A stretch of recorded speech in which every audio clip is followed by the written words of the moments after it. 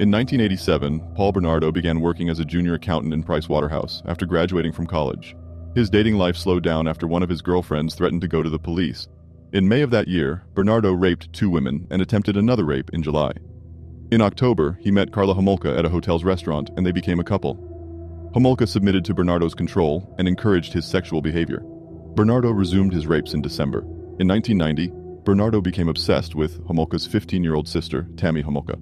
After multiple attempts, they succeeded in raping her, resulting in her death. Bernardo and Homolka also raped and murdered Leslie Mahaffey and Kristen French in 1991 and 1992, respectively. Bernardo was finally identified as the Scarborough rapist through DNA testing in 1993, and both he and Homolka were arrested.